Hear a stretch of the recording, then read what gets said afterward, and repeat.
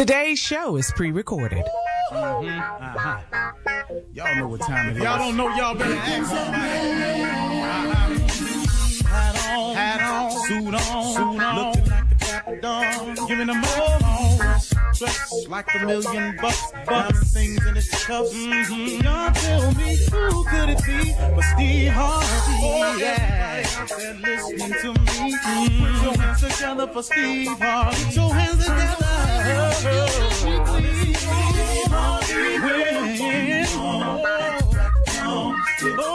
Steve Harvey, why don't you join me? Yeah.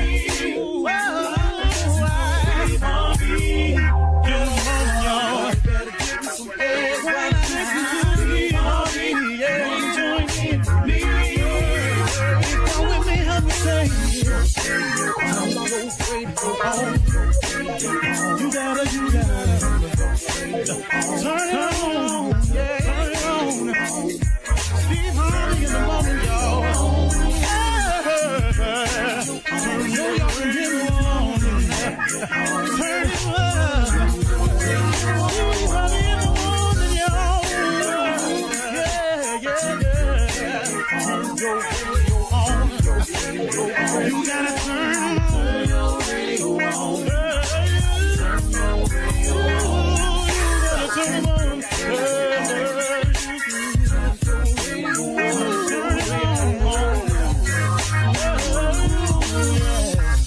Turn them out. Steve Harvey got to turn them out. Steve Harvey turn them on in the morning, y'all.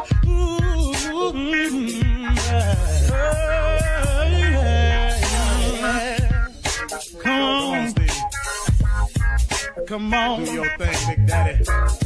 I sure will. Good morning, everybody. You are listening to The Voice. Come on, dig me now. One and only Steve Harvey got a radio show. Man, oh man, oh man. It symbolizes just one thing to me, man. It's just a constant reminder of exactly how good God has been to me over the years. And I thank him for it too, because I realize every day that I wake up that I would be nothing without him. That everything I am that's any good in me, I owe to him. Now, have I made some mistakes along the way? Yep. Bunches and bunches. And will I continue to make mistakes along the way? Yep. Not as many, hopefully, as I have in the past, because a lot of stuff I know better now, but you're still going to make mistakes. Now, hopefully I've limited the amount of intentional errors in my life. I've wiped quite a few of those out. But from time to time, because we're human, we're going to make a mistake every now and then. The trick with it is, y'all, is not to let the devil deceive you into thinking that once you make that mistake, that's it. You can't do it. You've fallen off the wagon. You can't reboard it. That's the biggest trick that he uses. He makes you think that if you keep stumbling, that you can't run the race. It kind of reminds me of a marathon runner. From time to time, I watch them on TV, and you'll see some people who finish the race, in a nice pace. You see people finish the race sprinting towards the finish line. But every now and then, you'll watch a marathon, and you'll see a runner, and the runner is in really, really bad shape. The key is they finish the race. See, you don't get disqualified in the marathon because you stumble. They don't take your opportunity to finish the race because you keep falling. That's not the key. The key is finishing. And a lot of times what the devil does is he makes you think that because you keep stumbling, because you're swaying from side to side, that, you out the race. Well, that's not the case. And see, and in this thing called life, let me help you understand something. Everybody falls. Nobody sprints to the tape in this one. Nobody just runs free and clear. There's some people running faster than you and all like this, and some people gonna get to the end before you. Let them go ahead. And when the end come, the end come. I ain't in a rush to get to the end. But in this race, though, when you're stumbling and you're falling, it's a part of it. No one gets through this race without stumbling and falling, swaying from side to side. So don't let the enemy deceive you into thinking that it's over. I try to be encouraging to people because I don't want people to get stuck on this thing, and my walk is very different from a lot of people's walks. And then I know a lot of people who walking in faith the way I'm walking in faith. But my thing in the morning is just to remind those that it's not a perfect walk, man, that it's not something that's set up where you're going to be skipping through life scot-free without any pitfalls. I keep saying it over and over and over again because, like I said, when I was in D.C., my boy Hondo said this to me, and it just kind of stuck with me, that the road to success is always under construction. You have to figure and count on the setbacks and the pitfalls, but it's those people that fight through will be the victors in the end. You cannot give up, man. Stop going somewhere and sitting down every time something goes down. It's going to go down. It's a part of it. It's going to happen. It's going to occur. There are going to be setbacks. If you go and sit down every time there's a setback, that's not how this works. It is designed that way. If success were easy, everybody would be successful. But success is just reserved for those who are willing to fight through, who refuse to settle for mediocrity, who want something more. Now, don't get me wrong. Success is defined by each individual. So what I may consider to be successful, you may not consider that. What Bill Gates considers successful, I might not consider. What Michael Jordan considers successful, I might not consider. What you consider successful, your boss might not consider. You have to define what that is for yourself. It may not be monetary at all. Your level of success could be tied up in community service. It could be tied up in family. It could be tied up in the church. Your level of success could be tied up in the boys clubs. It could be any number of things. Whatever your level of success is, you have to determine what that is. And the best way to determine that is to get in touch with your maker who created you, to find out what your mission and your purpose is so he can put you on track. I just had this conversation with my son, and we were talking about getting on the path that God has set up for you. So many times we find ourselves fighting through life because of so much uncertainty, because we have no idea where we're headed.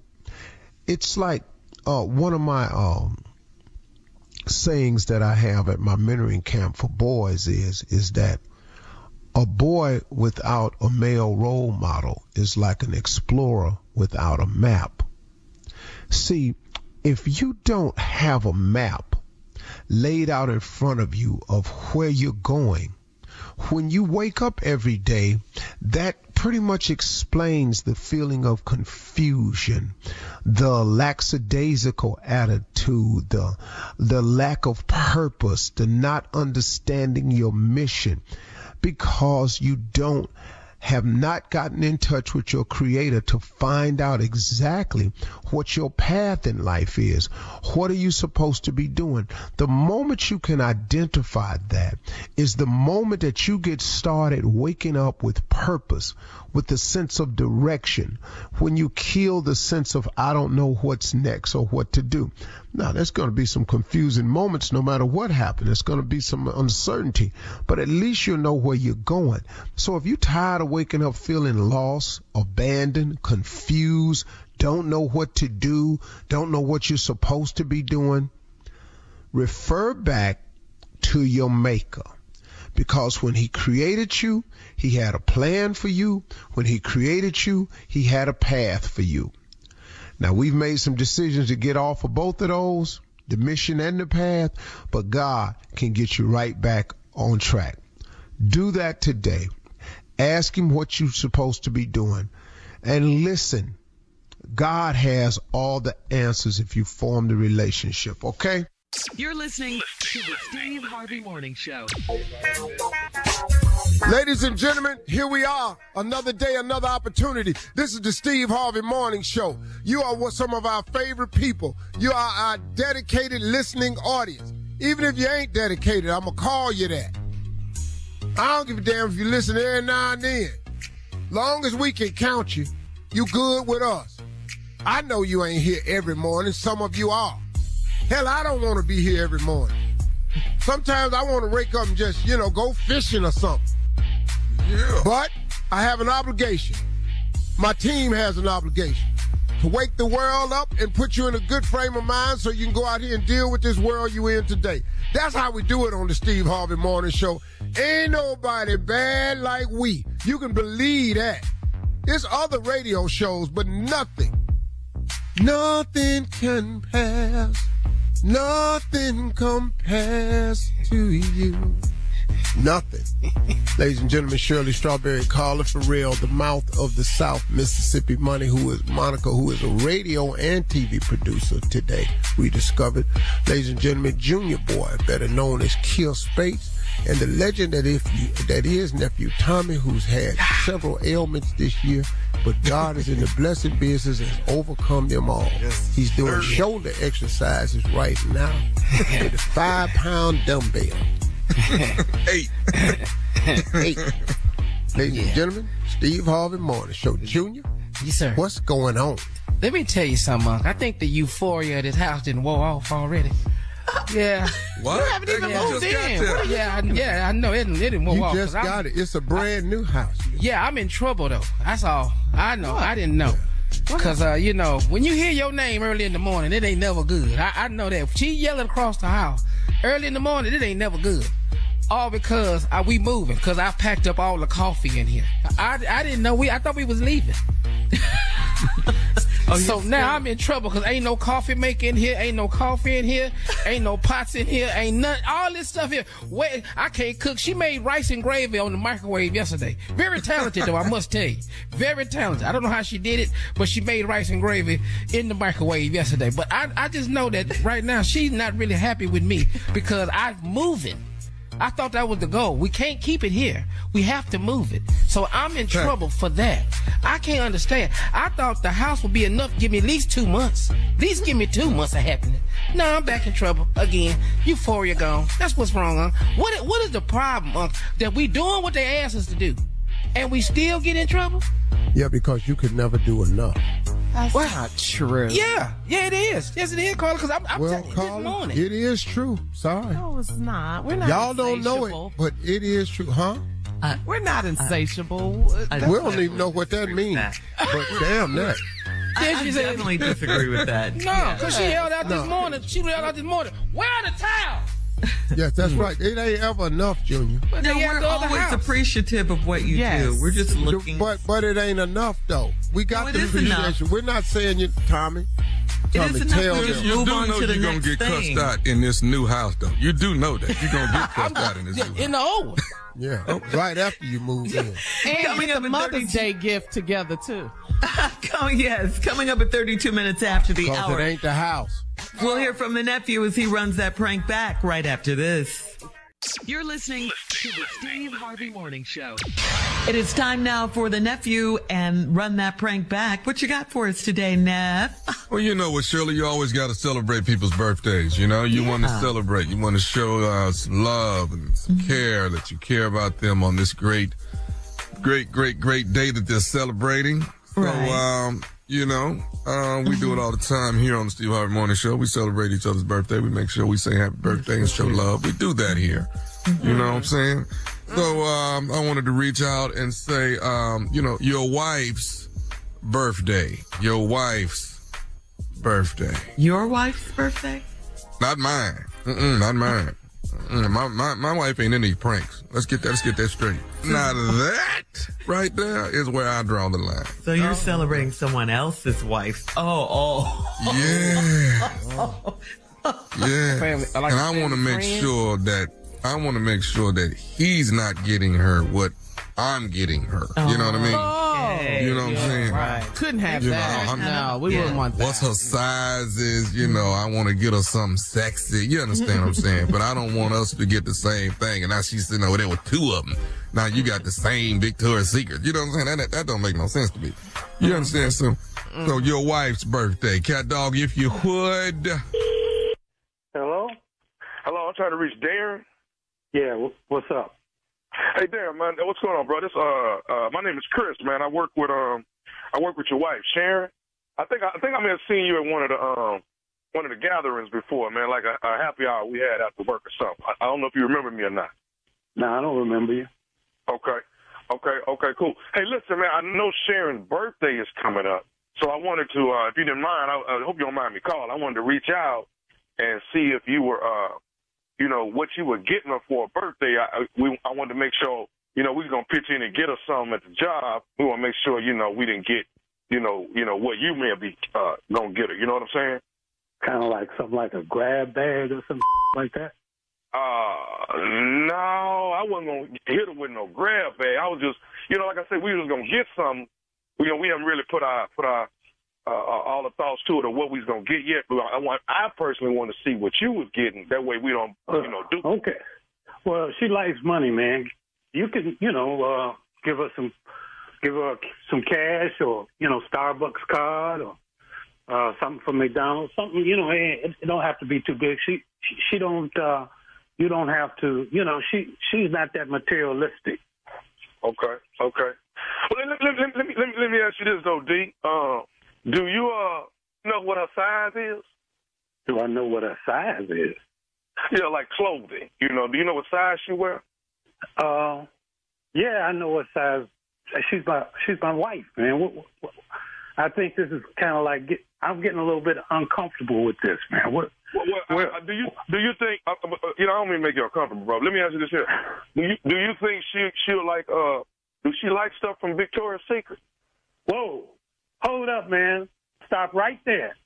The you talking about? Well, no, I like I say, I want to. What's your name again, man? My name's Chris. Like I said earlier, my name's Chris. How long you been with the company? I only been there 6 months. But like I said, I think I saw you at one of the happy hours. I saw. Maybe you just don't remember who I am, though. No, man. But you way out of line talking this about her size, and I'm not comfortable with this at all, man. Okay. Right. You way out of line. Right, but what you didn't answer my question was do you think she liked Victoria's Secret? That's what I'm asking. I ain't gonna answer your question. What the you talking about? Okay. What's the language, brother? What's wrong? We brothers, we ain't no brothers. You a fool. What do you get off asking me about my wife's clothes? And okay. Okay, all right. I understand you want to talk with her. Okay, what? All I'm saying is, do you think she gonna like the Victoria's Secret? I don't give a. Hey, man, shut the up with that. Do you know how long we've been together? I know this woman since high school. Don't come to me with that. Okay. So I was just trying to get a. What time do you guys get off? I'm coming down. I leave the office at 5:30, but I was gonna leave early. I'll be right. Hey, we can talk about this face to face. Hey, listen. I'm trying to get. Listen, what? I ain't gotta listen to. I'm trying to get Sharon a panty and bra set, man. Okay. Hey, you ain't buying my wife, and she wouldn't even accept it anyway. Okay. Hey, man, how you get this number? How you get this number? I know she didn't give you this. Let me tell you how, Darren. I got it from your wife, Sharon, because guess who I am? I am nephew Tommy from the Steve Harvey Morning Show. Sharon got me to prank phone call you. What? Darren, this is Tommy, man. This is nephew Tommy, brother. Man, this is some bullshit. This is some straight up bullshit. Hey, man, you ain't right, man. You need to stop with people, because somebody might be waiting for you after work one day, man. That totally wrong. You ever heard of karma? I heard of Somebody karma. gonna play a prank on your one day. Your uncle is right. Somebody's gonna whoop your ass. It's just a matter of time. Oh, man. All right, Darren. Before I get my ass whooped, will you please tell the people what is the baddest radio show in the land? The Steve Harvey Show. Now, you see how stupid that is on Friday. Can you imagine how ignorant it's going to be tomorrow night at the Keswick Theater, Philadelphia, Pennsylvania? It sounds like Philly to me. Yes, it does. Keswick Theater, me and Lou Nell, Touré, McLaren. Oh, my God. Did I not tell y'all that? Okay. Shirley, take us out, because I'm about to explode up in here. I'm telling you, tomorrow's Coming up next, it is Ask the CEO with our Chief Love Officer, Steve Harvey, in the building right after this. You're listening to the Steve Harvey Morning Show. Coming up at the top of the hour in entertainment news, producer Lee Daniels thinks that Don Lemon and Tucker Carlson would smash the ratings if they teamed up. Would Kim Kardashian, leave reality TV to be a lawyer full time? She might just do that. And LSU basketball champion Angel Reese says that Drake and Future slid into her DMs. We'll talk about all of these stories at the top of the hour, But right now, it is time to ask the CLO. This runs from Deidre in Fort Myers. Deidre writes, my husband raised his ex-wife's child as his own. He and I are married now, and my husband still spends time with the boy who's 8 years old. My husband asked if the boy can spend the summer with us. Is it wrong for me to say no to this? See, that's a touchy one. Yes, it is. Because you want to have complete separation from his past. But the child knows him as his dad. That's it. And to remove the boy's male role model from his life so you can be comfortable. See, you don't want the reminder that this is him and his ex's baby in your house. And I'm not even sure. I think I heard you right. It's not his biological son. Right. So right. It's not. No, it's his ex-wife's ex's son. Yeah. So, but he raised him as his own. Yeah, I understand your concern about that. Your hesitation, I do. It's very real. But at the same time, if you could just consider for a moment the welfare of a child who has only known this man as a father figure, and to remove that from him, that's concerning, man. It's bigger than her. But lady, if you want it to just be about you, then of course you're absolutely correct. But if you would consider the plight, I don't think that men get enough credit oftentimes, especially for men who step up and take care of kids that aren't their own. That's a special dude, man, because he's taking the responsibility over for somebody who done walked away from him. And that's a special dude. And now you're telling him not to do that. Yeah, you're right, Steve. All right, moving on to Frank in Atlanta. I was dealing with a wild and crazy woman, and the sex was top shelf, but she liked to bite and pinch, and she tried to smother me with a pillow once. I had to leave her alone before she killed me, but I can't get her off my mind. Should I talk to her about being less aggressive in bed, or leave her alone for good? You need to leave her alone, though. Why? But it's good, though, Steve. It's good, though. Top shelf. She gonna kill him, though. She gonna kill him. That's what he's afraid of. That's what he's afraid of. Yeah. Can he put on one of them oxygen masks and go in there with that? I mean something. So he can breathe. You got to do all that. I strongly suggest, dog, you just go get you a girl that do regular stuff and go and bear down. Make that work for you. All that excitement coming at a price for you. She didn't try to kill you. She done bit you. You're going to mess around and get stabbed. That's what I see that coming. You're going to get stabbed. Once they pinching and scratching and biting and smothering, ain't nothing left but gunshots and stabbings. Weapons? Yeah, you're going to be in there playing Russian roulette with them. can't get her Your off turn. his mind. I know, yeah. I know. So you ain't been bit before. That's what you're saying? You didn't like it? No. You ain't I don't been like bit. biting, Tommy. I don't like biting. Or smothered with a pillow or pinched. No, you're not smothering me without getting knocked in the floor. Yeah, you're not smothering me. My reaction to smothering is not good. Johnny Wallace choked me one time in the 9th grade. That's all I needed right there. After that, I knew that wasn't going to be gratifying for me ever again. Okay. Yeah. All right, moving on to Penny in Harlem. Penny says, my boyfriend tells his friends too much of our personal business. We did some role-playing in bed for the first time, and I overheard him telling his friend about it. How could he do that? Does it mean he doesn't take our relationship seriously? Yeah, he's very immature. Most men that's got somebody they care about, we're not discussing our bedroom life with our boys. We're not doing that. Because we got too much respect for her. She off limits. Yo, lady. Yeah, you just in here tricking. That's up for discussion. So she thinks it's something, and it's something entirely different from his perspective. Well, what's their relationship, though, Shirley? She said he's her boyfriend. Well, that's all you is. He don't care about you. He talking about you as a beloved. Yeah, that's not a good sign. Not at all. And you hearing that from men. Yeah. That ain't a good sign. Yeah, because I don't talk about nobody I care about. You're not getting that conversation.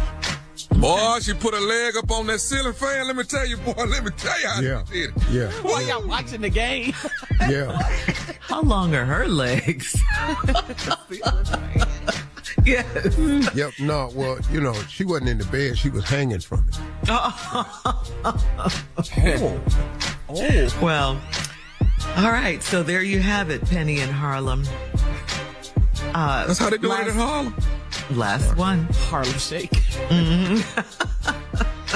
Last one, Steve. This is from Willette in Charlotte, okay? Willette said, I had a threesome with my husband, and he is still sleeping with the woman. I feel guilty for inviting her into my marriage, so I never questioned him about the affair. I want my husband back all to myself. How do I reverse what I've done? What's going on? Yeah, you can't. You can't. He good. You said, cool, let's do it. He said, she thank invited you. it. She you gave the hall pass. Right, she did. Now you can ask for the pass back. But he's still going to be in the hall, though. Yeah, not happening. Yeah, you're right. He's still going to be in the hall. I'll throw the hall pass back in the classroom, but I'm going to stay out here in this hall, though. Yeah. Yeah, he over there. So it's going good over there, too. Yeah. How can she get her husband back all to herself? That's what she wants. No, I just told you that's not going to happen. No, he gone. He in the hall. Yeah, he gone. There's nothing. He gone. You gave him permission. Yeah, he not getting detention. No. But she changed. She changed because he's still sleeping with her. Yeah, but see, you can't tell a man it's okay to sleep around, and then now he done got used to it. Now you gonna tell him y'all don't want you sleeping around no more. Yeah. So then he thinking in himself. So now you just want me back over here just with you? Yeah, you're selfish. We just doing regular stuff. That's what we doing. Just regular with you. Right. Wait, what? She's so selfish. Just with you. That's it from now on. You know what? He ain't even got to lie. That's not gonna work. He ain't got to lie about where he at. No. He ain't got to lie. Their marriage is open. Yeah. She opened it up. All right. Yeah. Thank you, CLO. Moving on now to the top of the hour and entertainment news right after this. You're listening to the Steve Harvey Morning Show. All right, so this week started out with drama after two journalists from competing organizations left their long-standing jobs on Monday. Don Lemon was reportedly terminated from his position at CNN, and Fox News announced that Tucker Carlson won't be returning to that network. The news sent shockwaves through social media, and director Lee Daniels had an idea. He was one of many that shared his thoughts about Lemon and Carlson. Daniels did an Instagram live video encouraging Lemon and Carlson to join forces. Daniels said, Don Lemon, Tucker Carlson, if I were a smart executive, I'd put them both on the same TV show. How bananas would the ratings be? I think it could possibly unite the country. Now that's from Lee Daniels. What do you think, Steve? That. Yeah, it ain't going to unite the country. Well, I mean, because they're so opposed. Now, Mr. Daniels, you do great movies. Excellent. Your work is epic. Proud of you, dog. Now, I'll tell you what. I'll produce the show with you. Because it'll be a hell of a hit. How is this about you? Matter of fact, I'm finna text Don right now. Tell him you got a deal for him. Boy, please. And Mr. Daniels, since we talking about movies, I'm here if you need me. And how is this about you? This is a great time to tell Mr. Daniels I'd like to work. I'm just saying. The question is, would Don Lemon and Tucker Carlson be good on TV together? Oh, see, it would be that's the tough. Question, yeah. It would be tough, man, but it would be must-see TV. Because that's never been done before. You know, okay, look, like CNN does it. CNN does it. They'll have a Republican right wing like Scott on every now and then to add the right perspective. But never have you had two stars sit there and debate certain subjects and topics. And I think it will be interesting. But those two egos in the same room is going to be rough. Yeah. But it's like you said, must see TV. But for the right check, you better deal with it. So there you go. All right. In an interview at Time 100 Summit earlier this week, Kim Kardashian talked about her criminal justice reform efforts and said she would consider giving up reality TV to be an attorney full time. Kim's passion for law and justice has been well documented over the past several years. Just last week, Kim, her sister Chloe, and rapper Lil Baby visited a California state prison to learn about inmates' experiences on the inside. When asked if she would ever leave reality television to focus solely on being a lawyer, Kim said, quote, I would be just as happy being an attorney full time and doing that.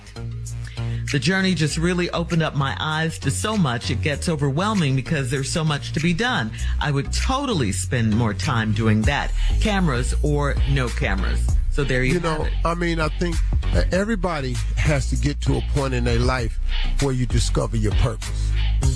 And I think that's when life becomes very fulfilling. When you find the reason why. The two most important days in your life are the day you're born and the day you discover why. Those 2 days are absolutely critical.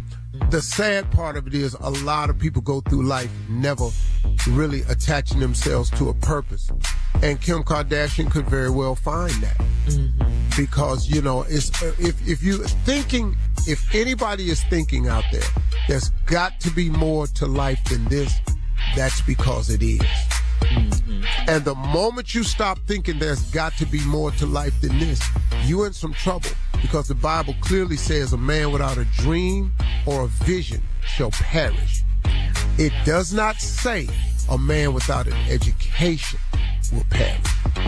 It says when you stop dreaming and having visions, you will die. Because there is nothing to shoot for. And once you lose the aiming ability, you've lost one of the major components to waking up every day. And that's what I thank God for a great deal. My ability to have dreams and visions. And everybody has them. Everybody on this show has them. Everybody listening has them. You just can't let the devil rob you of that. Because the devil's main goal in life is to rob you of your destiny. He wants that more than anything. He don't care if you get a big house. He don't care if you make a lot of money. He just wants to rob you of your destiny. What God has put you on this world to do. And if he can make you think there's nothing for you to do, if he can make you think you've already arrived, if he can get you to thinking this is it, then Lord have mercy, he wins the battle. Fight, people. Fight. I'm sorry, you didn't ask me all that. No, but that was good, though. People need to hear that. That's greatness. All right. Moving on to Angel Reese. You know, her exposure has increased drastically since she led the LSU Tigers women's basketball team to the 2023 NCAA National Championship earlier this month. She's so popular now that during a recent radio interview, she revealed that rappers Drake and Future were among the many celebrities that have slid into her DMs. Reese made sure she explained the nature of their conversations, though. Angel said they just congratulated her. It was just congratulations, okay? That's all it was before you start thinking other things. Just congratulations. And what have we learned from this, fella? What? Stay out them young girls' DMs. Because they gonna tell it. Yeah. Yes. Stay out. But imagine that, Drake. You look at your DMs and Drake is in there. Wow. I don't even know how to look at I don't know my what a DM at, though. I don't know How to get in there? No. You don't? I ain't know where. Old. All right, coming up at 20 minutes after the hour, Steve has a special announcement. Wonder what that could be. We'll find out right after this. You're listening to the Steve Harvey Morning Show. All right, Steve, Hey. so you're... Shirley, I have an announcement to make. Oh, okay. Well, Sorry to interrupt. It's okay. This is major news, everybody. I need your undivided attention. You know, for the first time in all of American broadcast history, this is the first time, you all, women of color are going to be recognized on a national platform for all of their hard work and contributions to the radio industry. Now, as a part of the Black Women in Radio's Oral History Project, they have selected 39 African-American female radio veterans from all over the country who will be celebrated in Washington, D.C. at the Library of Congress this afternoon. Folks, that would include our very own Miss Shirley Strawberry and Carla Farrell. Come on, look at here. Yeah. Want to do it? Yeah. Yes, he will. Junior, hit it. Won't he do it? Won't he do it? Hey, hey, hey, hey.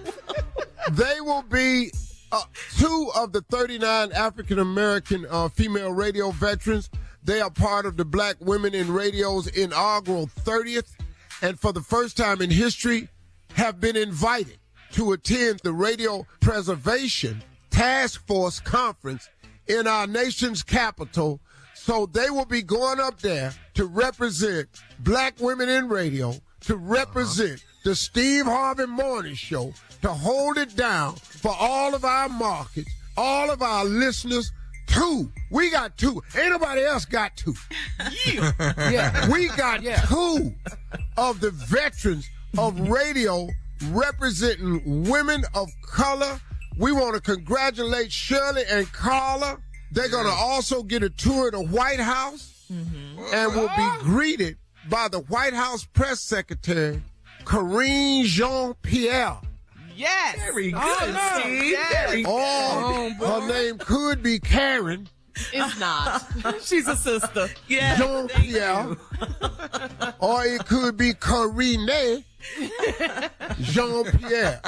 Whoever that is, thank you for recognizing our sisters, but congratulations to our very own Shirley Strawberry and Carla Farrell, because we are pretty sure are the only ones that's sending two bad women on up there to D.C. You better show out. Thank you, Steve. I'm going to have Ellie dress y'all. Oh, we're going to be fly, Shirley. Ooh. Yes. I ought to have y'all up there in just straight Versace. Giving it to her. I love Thank you, Steve. Congratulations, Carla, and to all the other women. This is quite an honor. We appreciate this very much. Yep. Yes, thank you. Coming up. Congratulations, Shirley. Thank you. Thanks, Carla. All right, coming up, more of the Steve Harvey Morning Show. I think Roscoe Wallace is stopping by right after this. Is this Friday? Roscoe? Yeah, he'll be here. Yeah. Yeah. You're listening to the Steve Harvey Morning Show. You see who's here and ready to go. Welcome back, Roscoe Wallace. Say, I'm already set. All of me. Every time you were going to call me, I'm already here. I see. I ain't Carla, never what been you all got going on? I ain't ever been late for nothing. I'm on time. All right, Roscoe, you ready? Let's get to it. Come on. What you want? I want a little Bobby Womack. If you think you're lonely now. If you think you're lonely now. You better now up in here. Wait until tonight, girl. If you think you're lonely, lonely. Wait until tonight, girl. Harry Hippie. Ooh. Oh, you don't know you mess with. All right, Bobby Womack medley. I love it, Roscoe. Yeah. Let's go up to Chicago. The Shy-Lights. It was the coldest days of my life. But I want to break it down like this. Yeah. I see her face everywhere I go, on the street and even at the picture show. Have you seen her? Okay. You better sing, Rock. Tell me, have you seen her? I hear her voice reaching out to me. So hard. Only she can set me free. Have you seen her? Tell me, have you seen her? Why? Oh, why did you have to leave me and go away? Oh, yeah. Whoa, I've been you. You better sing. Having someone to lean on, and I'm lost. What? Baby, I'm lost. Whoa, girl. I'd be in trouble if you left me now. I'm combined that with me. You doing it? I don't know where to look for love, and I don't know how.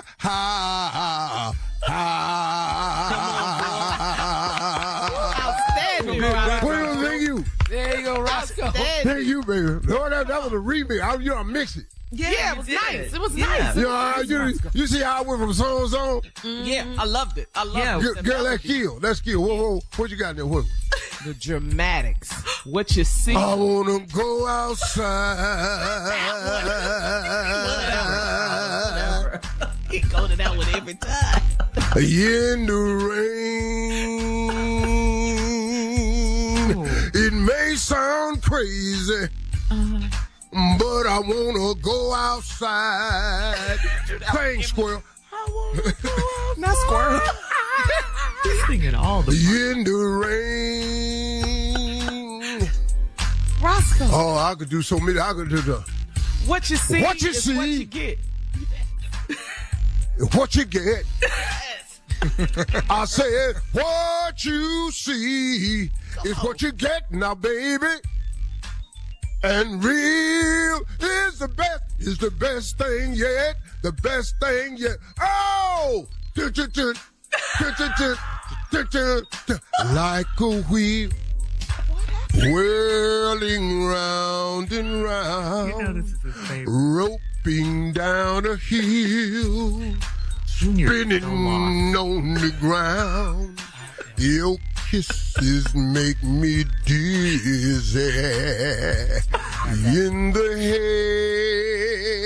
I don't even know this one. Now I'm falling. This is his favorite dramatic song. Yeah, falling. Oh, here I go. Down and down I go. But look at Junior, though. I can't help myself. One more time. Coming up next, Yeah, Roscoe, the you prank blew phone my call. mind. Sing us out. Oh! You're listening to the Steve Harvey Morning Show. Coming up at about 4 minutes after the hour, it's my strawberry letter for today, and the subject is, I just met my play sister-in-law. We'll get into that in just a few, because right now it is time for the nephew and today's prank phone call. What you got for us, Neff? this right here. Don't you hate child support? Don't you hate? Oh, man. What? So What I do? What? Let's go, Cat. Hello? Hello, I am trying to reach a Melvin Colbert, please. Yeah, this is Melvin. Mr. Melvin, how are you? My name is Tim Fowler. I'm with the Child Support Services, and I wanted to give you a call. Going through the records that we have, I wanted to follow up on some things. We're noticing here that your son, Melvin Jr., is going to be turning 18 here pretty soon, but looking at our records, it indicates that you were doing pretty well with child support for 16 years. It just seems like here within the last year, you seem to have fallen off. Seem like we haven't gotten a payment from you within the last year. I'm dating it back now. It looks like. Wait a minute. Hold on. Now, you said for 16 years, my son will be 18 in 3 months.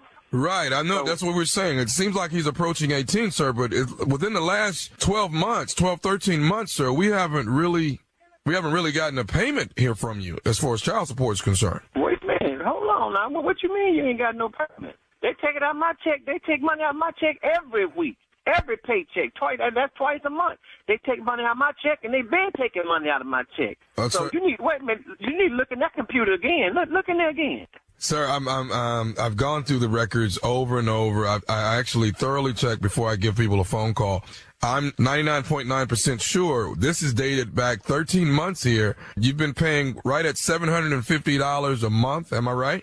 Yes, that's right. And they break it up over a 4-week period, and you get paid weekly. So they've been taking it out. $300 every 2 weeks. They've been taking $375 out of my check. Right. So now something wrong. No, they've been taking it. I know they've been taking out my check. Well, sir, I don't want to be the bearer of bad news, but what happens when situations get to this point? This is what takes place. Even though the child is turning 18, what they're going to do, sir, is now extend child support until the child reaches 21, which is another 3 years now. Hell no. They've been taking $375 out of my check twice a month. So I know now, ain't no extending nothing. My court order say when my son turned 18 in 3 months from tomorrow, that damn child support gonna get cut off. Ain't no extending to no 21. Sir, I take care of my son. Now, you listen to me. Y'all got me up. I take care of my son, and they take it out of my check. Sir, wait a minute, sir. What I'm saying is it's not in the computer. We don't have any listings of it. It hasn't been done within the last 13 months. That's when it comes to a situation like this, we extend it to the child is 20. To the child is 20. You ain't extending nothing on me. 18, y'all ain't. Baby, they talking about I ain't paid. I got the check stubs where they been taken out of my check. Now, how come y'all don't have the records of the Sir, do you have... Where my check stubs? Where the check stubs at? Huh? Yeah, I got a box where I keep the check stubs at. Do you have every check stub? You damn right I got every check stub. And I got the other damn receipts, everything I bought for them. Well, excuse me, I don't mean to talk about my son like that, but where's your supervisor at? I'm the actual manager here. I'm the one that makes the phone call, sir. We've gone through these records over and over, trying to make sure that we were definitely clear on it before we give a personal call about a situation like this. No, that's bullshit, man. That's some. Sir, I don't want to be a bearer of bad news. But don't call me with this. You don't want me to be no bearer. Sir, you will be paying this until the child is 21. Oh, that's I bet you wait till my son turns 18. I bet you one thing, y'all ain't taking out of my check no 21 my ass.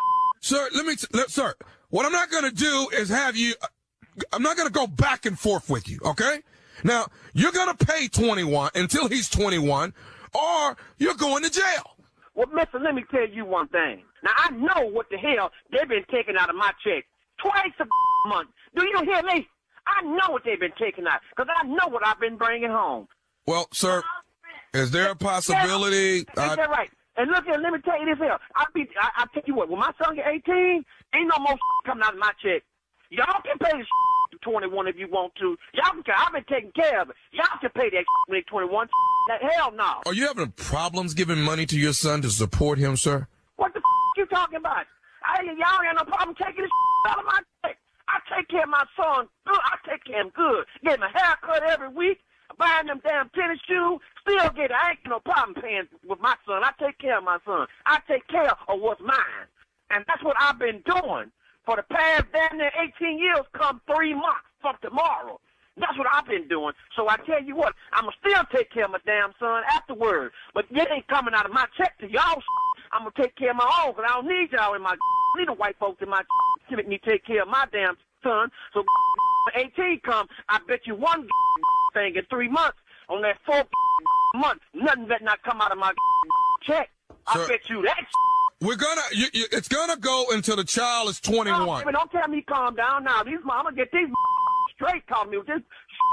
And we're gonna get you straight. We're gonna get you straight. You're gonna pay until he's 21 because you were negligent for the last 13 months. You were.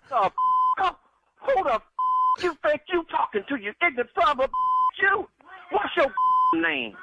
Now, baby, this come telling me you done lost your mind. My name is Tim Phillips, and I'm with the Child Support Services. You have been negligent for 13 months, and you're gonna pay. You're gonna pay until. I've been doing right, baby. This calling at me on my phone, talking about I ain't got damn paper. Now let me tell you something. Let me tell you one thing. Come 3 months, I'm gonna pay it. I'm gonna pay it for 3 months. But after 3 months over with, I ain't giving y'all or his mama another thing. But I give it to my son. But that dirty, filthy, ignorant ain't getting another penny out of me. So now, not a dime. And you better say it. Who is that back there? That's my gal. But you heard what I said, right? So I'm telling you what I said. Huh? So you got that. So you go and tell her that. You go and tell whoever the attorney general is over the U.S. You tell his ass that. I'm listening. Nothing better not come out my check. I'm looking for your. I know what the I've been doing. So you know what? You can kiss my black come 3 months. And I tell you. Well, let me say something to your face. Is you listening? What the you got to say, man? This is Nephew Tommy from the Steve Harvey Morning Show. You just got pranked by your boy Stan. Oh,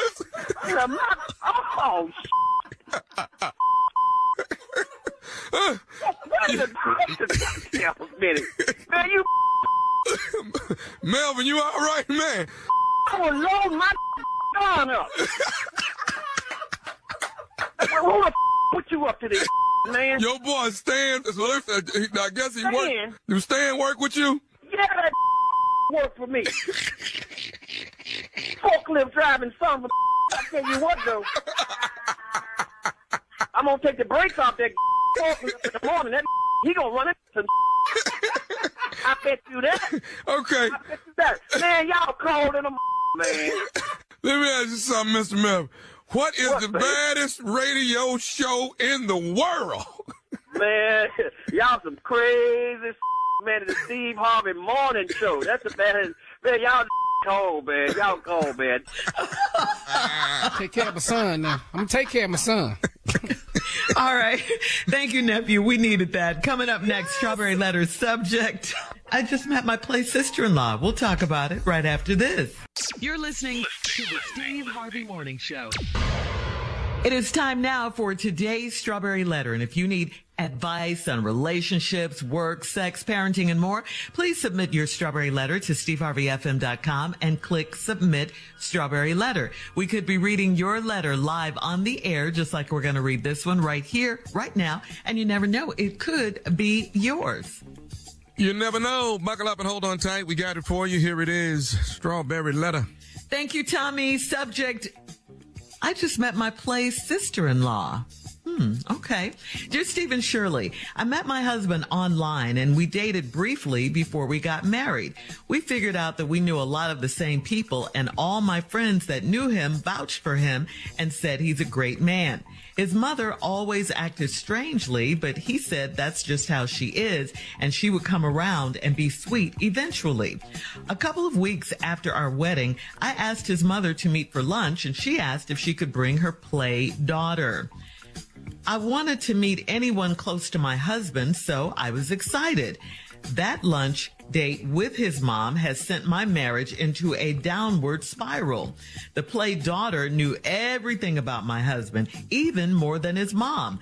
She said they've been the best of friends, but never romantically involved. She said they've sat up many nights crying together over bad relationships. I have never seen my husband cry. She told us that my husband almost died after a botched liposuction, and his mom didn't know he had surgery. She thought he lost weight naturally. I asked her why she didn't come to the wedding if they were so close, and she said she wasn't invited. My mother-in-law said she insisted that she come, but the play daughter said she felt like my husband was moving shady since he met me. Now, if this doesn't sound like a whole side piece relationship with my husband, then what is it? Why is his mother not seeing this? My husband swears he's never been intimate with his play sister, but couldn't explain why he has never introduced me to her, and none of his friends know of her. If I ask this play sister more questions, will I look insecure? And should I keep my head high as the wifey, or should I do more research on her? Yes, you should keep your head high as the wifey, and you don't need any more research. I mean, how much research do you need? The research you want to know, that you want to do now, that should have been done before the marriage. Okay, that should have been done then. Anyway, you pretty much laid it all out. The clues are there, with the first one being her saying your husband's moving shady since he met you. And what does that mean? What does moving shady mean? Does it mean he didn't invite her to the wedding because he didn't want any drama, or he didn't introduce her to any of his friends because he didn't want any drama, or didn't want them to know about her? What did that mean? I mean, there is a reason for him not telling. Could be a side piece situation, like you said, but his mom sure knows a lot about her, and she knows her well enough to invite her to lunch with you guys. So this woman has definitely been around for a while, but I don't think you need to ask her any more questions. Let this go. If you want to ask questions, ask your husband. This all happened before you and him got together, and this is a chance you take. You know how it goes when you meet someone online and you marry them quickly. You don't get to know the person. So please remember, everyone has a past. Steve? Well, this is going to be a good one for me, because I can answer all these questions you have, all of them, with rather a certainty and assuredness. You met your husband online. We dated briefly before we got married. Well, there it is. There it is. You dated briefly before you got married. Now, I don't know how old you all are. You haven't mentioned any kids, anything. But you have to understand, like Shirley said, everybody comes with a history. So when you date briefly, you don't get to learn the history because you haven't been put in enough situations where things can crop up. You all got along and everything. Now, his mother has always acted strangely, but he said that's just how she is, and she would come around and be sweet eventually. Well, a couple weeks after you got married, you asked your mother-in-law to meet for lunch. That was a great idea. Your mom-in-law asked if she could bring her play daughter. The hell for? Now, please don't let this boy's mama act like she don't know, because she is a grown-ass woman now. And women know. Women know what they're doing. They're very smart. Women, I ain't hardly ever met no stupid women until they start listening to their heart instead of their intuition. Other than that, they are on top of the food chain when it comes to brains and smarts. Don't you misunderstand that for a moment. So the boy and mama know what he's doing. Gonna bring the play daughter. And you said, yeah, because you want to meet anybody close to your husband, because now you're trying to learn your husband after you've married him instead of dating him longer to learn him before you got married. So now here we go. So I was excited that lunch date with his mom, but that lunch date sent your marriage into a downward spiral. The play daughter knew everything about my husband. See, right there. Why did the mama bring her? Even more than his mom. She said they've been the best of friends but never romantically involved. Why is she talking to you? You know why I think she talking to you? Because she trying to play the spoiler. She trying to be the spoiler. It's always some woman get left by the wayside at the altar, and then all of a sudden want to, I know more. Me and him talk, we everything. They been the best of friends. She said they've set up many nights crying together over bad relationships, and I've never seen my husband cry. That's because you ain't known him long enough. But I'll tell you what, after he found out you and the mom and the plate sister was at lunch, I bet his ass was somewhere crying then. All right. Hang on, Steve. We'll have part 2 of your response to this strawberry letter at 23 minutes after the hour. Today's subject, I just met my play sister-in-law. We'll get back into it right after this. You're listening to the Steve Harvey Morning Show. All right, Steve, come on, let's recap today's strawberry letter. The subject is, I just met my play sister-in-law. Well, this woman met this man online, dated briefly, and then got married. Dating briefly doesn't allow you to learn the person's history, so now you're learning his history while you're married. You've always thought that the mama was acting sort of funny to you, so you wanted to invite her to lunch after you all got married a couple of weeks. She asked you, could she bring her play daughter?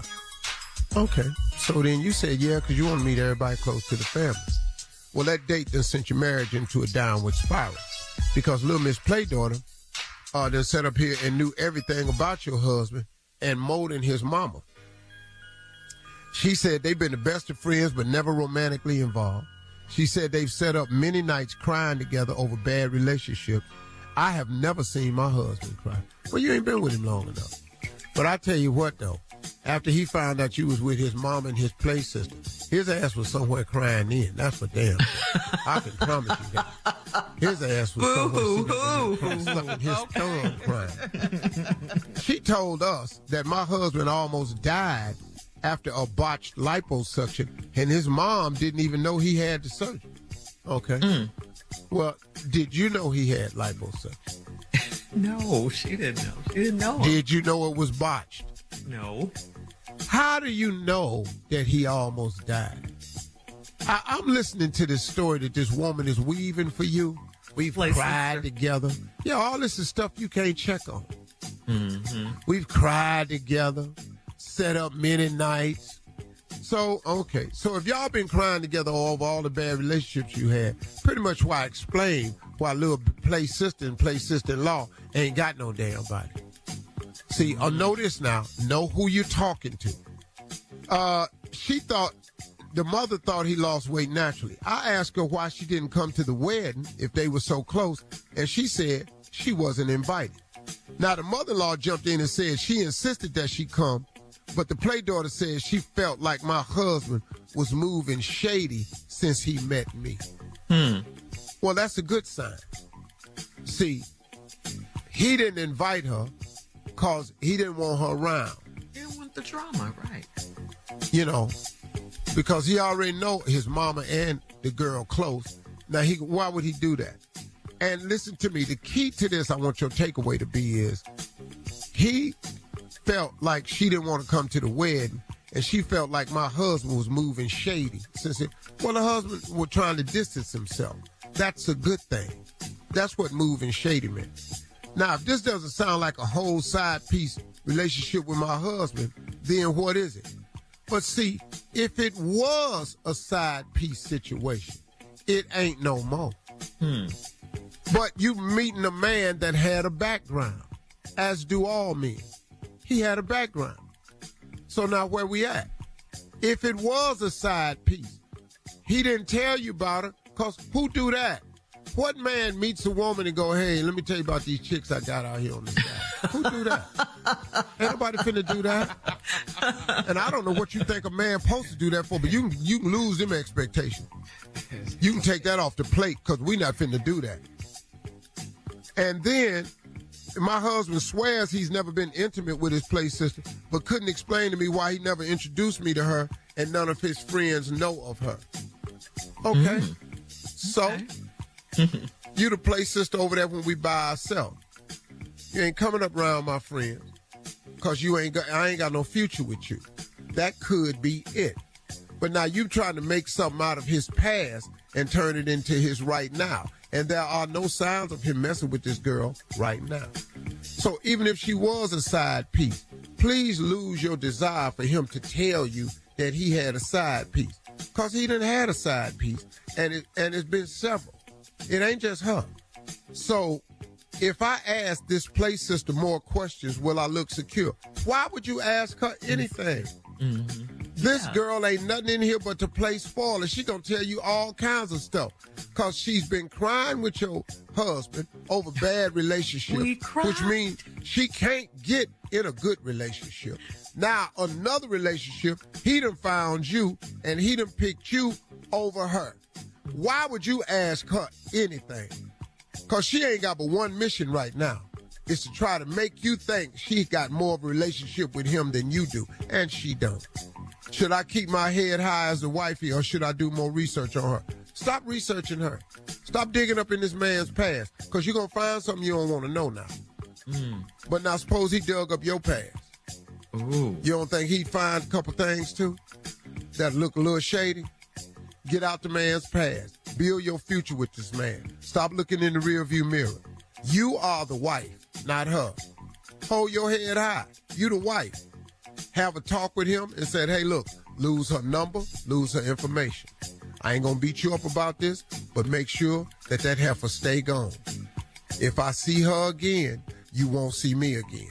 You make your choice. That's all to it. But I ain't finna deal with her and your mama.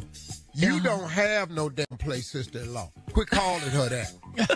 I'm surprised you didn't say we cried together like the OJs. I wanted to, but I try to show more versatility. Yeah. You are a very talented man. Yes, you are. All right, leave us your comments on today's Strawberry Letter on Instagram at Steve Harvey FM, and check out the Strawberry Letter podcast on demand. Coming up next, it is Junior and Sports Talk right after this. You're listening to the Steve Harvey Morning Show. It is time now for Junior and Sports Talk. What you got, Junior? Okay, Shirley. Well, let's just go ahead and get it out and recap NBA playoffs this week. Unc, I know it's tough on you, man. I know. Knicks knock out the Cavaliers, man, 106-95 the other night, man. They out. I know it's tough, Unc, man. I know. Stephen A. already texted me. He said the Cavs was almost as bad as the Smiths was on Celebrity Family Feud. I texted him back and said, no, the Cavs was worse. Another Cleveland tragedy. So close. So close, yet so far. Well, look at this, man. They ain't the only ones, man, because let's talk about this, man. These Heat, man, knocked the Bucks out. They gone. The Greek is gone. The Greek is gone, man. Jimmy who? Jimmy Blankety Blank Butler. Put up 42, man. Now he come back with 56-point game. 42? 42. Man, it was 128 to 126 in overtime. Jimmy getting buckets. And the Greek Freak did a press conference. He said, you know what, man, it's steps to success. So he said he's coming back next season. He's going to have to because y'all ass is out right now. Also, man, you know, they ain't going away. The Kings and the Warriors, man. Let me tell you something. The Warriors is not going away, man. They knocked off the Kings 123 to 116. The Warriors take a 3-2 lead. They beat the Kings again? Yeah, they take a 3-2 lead. Bye-bye, Kings. They take a 3-2 lead, man. You are not going to catch them light-skinned boys. No, when they play tonight? Splash them. Yeah, they play tonight. Tommy, yeah, they play tonight. Yeah, the Kings and the Warriors play game 6 tonight. Also, you know, Phoenix sent the Clippers home. Yeah. We're going to take on Denver. You know, I mean, no Kawhi Leonard, no Paul George. Yeah, they can't win with them on the. Westbrook was out there swinging. He was fighting. He was swinging on people. He was rebounding. If the swing come behind his rebound, you better get out the way. He's not playing. Old school hooping. Yeah, he's not playing, man. So also tonight, man, like I said, we got the Kings and the Warriors, and then we got the Grizzlies and the Lakers, man. Can the Lakers close it out tonight? The Grizzlies, that boy Ja Morant is a special talent. But this light-skinned boy, Dylan Brooks, that wear his hair plaited, you need to sit your young ass down and learn yourself something. Because LeBron been handing it to your ass. You should have had more respect about that. Talking about this man, he did 20 rebounds the next night. I saw him blow by your ass like you was me standing on the court. So I need the light-skinned people need to be very careful, especially when you wear pigtails. All right, you can't plait your hair and talk trash, Dylan Brooks. Thank you, Junior. And stop Coming wearing up, white frame glasses. You don't look like a killer in white sunglasses. LeBron, grown man. Now, watch your mouth. Thank you, Junior, for Sports Talk. Coming up at the top of the hour, is the modern generation more rude and disrespectful? We'll talk about it right after this. You're listening to the Steve Harvey Morning Show. All right, guys, here's a question. I think we touched on this earlier this week, but the question is the modern generation more rude and disrespectful, you think, or is it the same as it's always been? What's your take on that? We weren't this rude. We weren't rude at all. My era. Not this disrespectful ever. I was respectful at all times to adults. Especially to elderly, to people who were my elder. Yeah. I cut somebody my age out. My friend next door, I'm cussing him out. Your peer. But to elders, people's parents, grandmothers, that was unheard of, man. Yeah, you couldn't. Because if your parents found out, that was it. You're dead. These kids now are robbing old people. These kids now, they're violating old people. I mean, they beating them up on elevators and stores and walking in their house and just criminalizing the elderly. That was unheard of back in the day. Matter of fact, man, if you did something to old people and we found out about it, we handled it. Dog, you can't do that, dog. You know what? You're right, Steve. My husband said growing up in New Orleans, if they was out on the street, just being boys or whatever, if an elderly person walked by, they'd be like, chill. Chill. Yeah. Here come Mr. and Mrs. Such and such. Chill out, dog. How you doing, ma'am? It was a respect thing. I'm watching 48 Hours the other night. 98-year-old war veteran who had served the country, 98-year-old war veteran, raised these boys in this neighborhood to do the right thing. One of the kids really loved him and knew him and stayed next door. 3 of the boys said, hey, man, we need some money. Let's rob the old guy. He went to the corner store. He was still driving the car. He got in the car. The dude that knew him went up to him to say, hey, Mr. Jackson. But then the other dude came up with a gun. And the young dude tried to stop him and say, hey, man, no, we ain't finna do that. That's Mr. Jackson. He'll give us some money. The dude shot the man twice. Oh, Jesus. The old man pulls off, makes it to his house down the street, drives up on the curb, dies in the car. Well, he didn't die in the car. They came and got him, but he died 2 days later in the hospital. Now, they finally catch the 4 guys because somebody saw him. The little dude that knew him and tried to stop it, he just broke down crying. He said, I didn't intend for this to happen to Mr. Jackson. When he pulled the gun out, he tried to stop the dude, but he was there. But he stopped him to rob Mr. Jackson. He was going to ask him for money. And they said they were just going to take whatever money he had in the car. Dude came up with the gun and shot the man. Wow. See, now back in the day, they would have never got off that block. No. Because, dog, you shot who, man? Oh, no, man. No. Hold up, dog. Yeah. No. Yeah. Well, this generation is just beyond disrespectful. It is an ugly world we live in now because of lack of respect and consideration. Yeah. And old people, man, have earned the right to live their life freely and in peace. That's and right. like Tommy said, when we was going down the street being boys, if an old person walked, hold up, chill, man. Here come. Yeah, my husband said We that. had to get up. If an old person came and needed a seat, we would have to get up and give the older person our seat. Bus All stop, of that. church, yes, anywhere. all of that. Yes, you could stand up. You're young. Let this older person. Me and my have a mom seat. was on a bus going downtown one time. I used to love to go downtown, my mom. This old lady got on the bus. I stood right up. She sat down in that seat. She said, you raising that boy. She said, well, his daddy. his daddy got him like that. And she said, I got two boys just like that. Yeah, I mean, it's definitely different these days. And how blessed you were, to have a father in the house to do that for you, Steve, But why is it like that? Where is the disconnect between parenting these days the way we were parented? I don't understand the way They're we not were being raised. parents. They got kids, but they're not being parents. Oh, there you go, Tommy. Yeah. True that. All right. Yep. All right. Thanks, guys. Coming up at 20 minutes after the hour, we'll have more of the Steve Harvey Morning Show right after this. You're listening to the Steve Harvey Morning Show.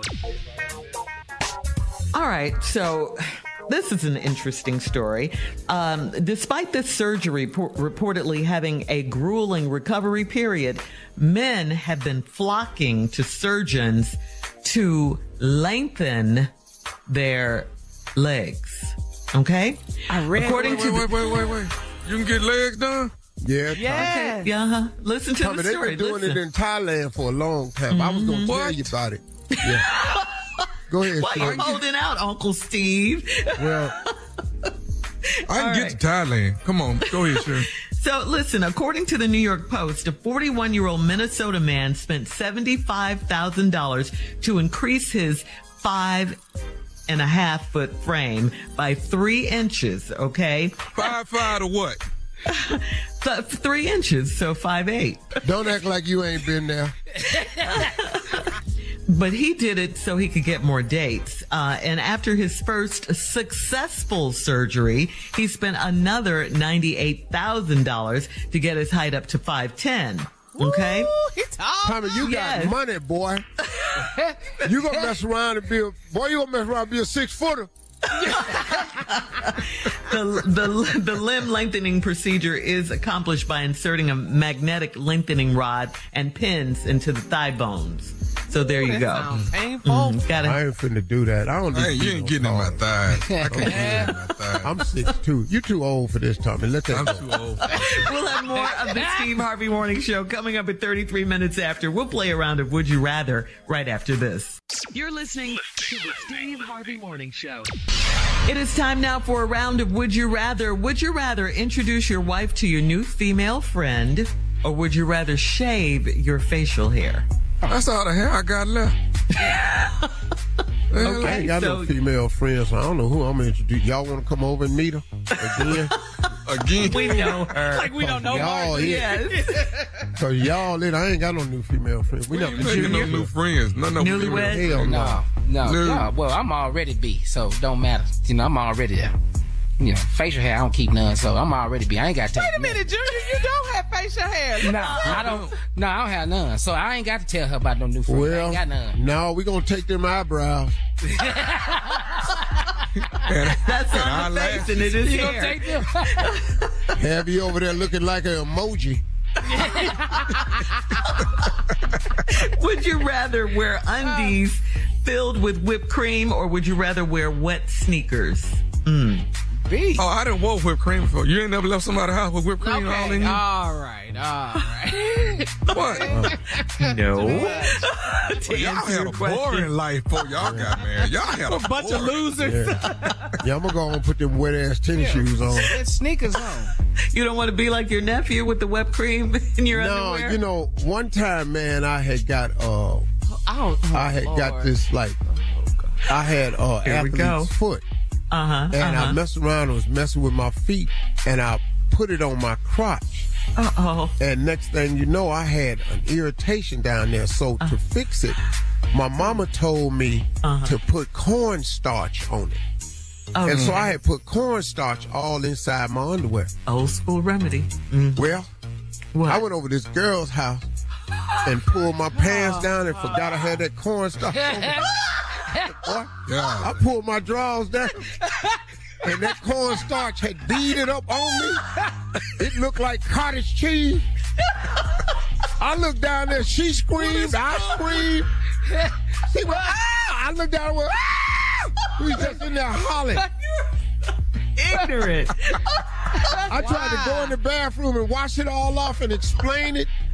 He was looking at me just as crazy. Oh, that didn't go good, boy. Oh, man. Boy, it looked like I was standing up there with a yeast infection, and I just could not explain that. Okay, we're moving on. You are crazy. I'm just telling you. The visual. Tell you right now, boy, get them wet tennis shoes. Yeah, thanks. Would you rather have a perfect body but an ugly face, or would you rather be handsome with a big gut? I'm gonna take that gut. Hell, I got the gut now. Hell, I'm good. You is. And you ain't handsome, sir. I'm handsome. Yeah, you be all day. You know what? This is for y'all two ugly asses. This for y'all. That question ain't even for me. Go ahead. You pretty. You a pretty boy. Tell him, Paul. I'm trying to tell him. All right, that's today's round of Would You Rather. Coming up next, it is our last break of the day of the week on this Friday, and we'll have some closing remarks from the one and only Steve Harvey right after this. You're listening to the Steve Harvey Morning Show. All right, Steve, here we are, the last break of the day on this last day of the week for us, this Friday. Leave us with some closing remarks. You know, Steve, I think that what I want to share with you is something that prevents so many people from becoming successful. And that thing is called excuses. You know, it's amazing how when we want to justify a lack of effort, or we want to justify our procrastination, or we want to justify not doing something we said we were going to do, we want to justify just not getting started. We can come up with some pretty impressive excuses. But you know the thing about an excuse, though? It serves no one except the person that's providing the excuse. The person you're giving the excuse to, it does nothing from them. Because their level of expectation for you was in place. And the fact that you didn't come through, I mean, how can you possibly think that this person is sitting there going, wow, that's great. You didn't come through. Now you'll hear, oh, okay, well, I'm sorry that happened. When will you get to it? Or you'll hear something like, oh, wow, man, I didn't know that. And when you walk a guy, and when you walk away, that person goes, wow, I can't count on it. Or if you keep giving excuses, then after a while, a person just goes, I don't believe nothing he says. And either way, man, the person that you gave the excuse to, I can promise you, they don't think as much of you as they did when they first thought you were coming through. Folks, if you could learn to eliminate excuses, you know who taught me not to have excuses? My father. My father was a strong man. This dude was powerful to me. He was the greatest dude I ever knew. But he taught me about excuses. He said, son, don't ever give me an excuse, because that ain't gonna do me no good. He said, we ain't got nothing. At least you could give me your word. He said, we ain't got nothing else. We ain't got too much more than a pot to piss in. But if you gonna give me your word and tell me you're gonna do something, don't give me no excuse instead, because now we ain't got nothing. Y'all, if you could eliminate excuses, if you could stop the allowing yourself off the hook, because that's all it is. The only person you're hurting with these excuses is you. I'll give you an example of how you hurt other people with your excuses, though. If you have a child and you keep promising your child that you're going to do something, If you're a dad and you don't live with your child, your boy or your girl, and you tell them you're going to come by, that child is at the window and at the door waiting. They got their little bag packed. They got their lunch packs. I'm going with my daddy. And man, oh man, oh man, the disappointment that child had when you went. And then you call in and guess what you say? I had to work. Sorry, man, but I had to work. Well, I got you had to work, but guess what? It does nothing for that child that was waiting on their dad. Yeah, I got you got to work. But what they got to do, that don't stop the disappointment in the child. See, excuses, man, they go a long way, man. They do far more damage than you can imagine. So after a while, if you keep doing that to that child, and you keep promising your child you're going to do something, you never do it, think about that, man. What that does to that child. If you're in a relationship, and you keep promising the person you're in a relationship with that you're going to do something for them, and you never do it, how long you think this relationship going to last? You got to do what you say you're going to do. You can't create excuses. But then the person who really gets damaged is you, because when that child grows up and he can now stand on his own and he can take his own self somewhere, and he can buy his own clothes, and now you want to come around and, hey, that's my son. And then he's old enough to ask you questions. Yeah, I'm your son, but where were you when I needed you, man? Where were you when I was standing in the window? Where were you when I was sitting on the porch, man, with my lunchbox, just looking at every car that went by, hoping that my daddy would finally come through, till my mama finally tell me, come in there off the porch. You see, man, now you got to deal with that. And all them excuses you was giving that boy or that little girl back then, it don't mean damn thing to them. You know, man, and it stops you so much. See, once you become a person that provides excuses, it ain't just to your children. It ain't just to your loved one, your lover. It's to your job. It's to your career. And pretty soon you start giving excuses to yourself, because it's a pattern of behavior. And you got to break that pattern of behavior, because it's a no-win situation for you. Stop making excuses, man. Why don't you just simply do what you say you're going to do? It's much easier to do that. If you say you're going to do it, be a man of your word, a woman of your word, and go do it. Period. Now, if you're not going to do it, say that. Be a man of your word on that. See, that's what I do. When somebody asks me to do something, I distinctly tell them, hey, man, I'm not going to do that. I'm sorry, but I won't be there. That way, ain't no hope of you looking for me. Well, he said he wasn't coming, but I'm going to see if he come anyway. No. If I tell you I'm not coming, you pretty much bank I ain't coming. But if I tell you I'm coming, you can look for me.